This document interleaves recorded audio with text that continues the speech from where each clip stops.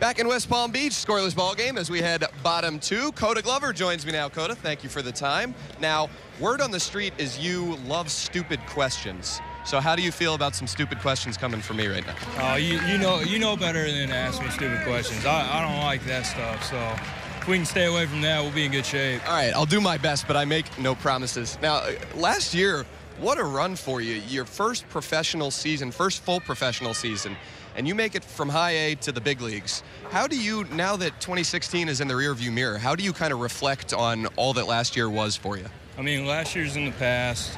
You know, we're at a new start now.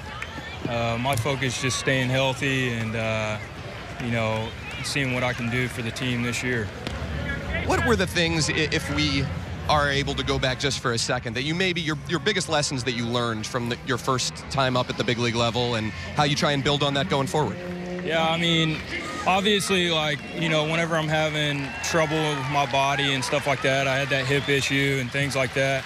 I need to learn when to shut it down and, you know, what's too much, what's not enough, stuff like that. That's what I've learned from guys like Strasburg and Scherzer and those guys. They've really helped me in that department.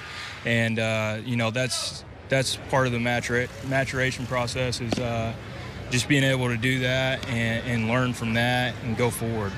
What does that stint up here with this club last year in September do to maybe make you feel more comfortable this time around, even in spring and as we get towards the regular season? Yeah, it definitely makes you more comfortable once you've kind of got a taste of it and stuff like that. But you know, I don't feel good about how I ended last year.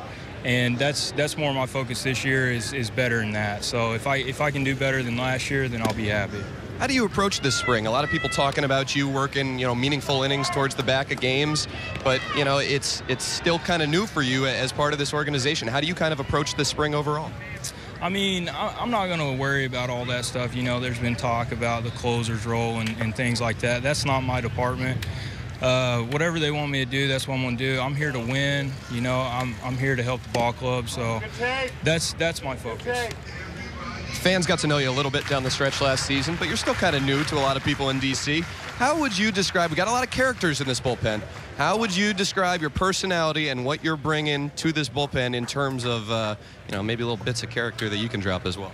Well, you know, the whole, everybody thinks, you know, I'm this mean, tough guy and stuff, but I'm not, you know. I'm just here to have fun. I like to goof around just like anybody else. And there's definitely some characters in the bullpen, but you wouldn't want it any other way.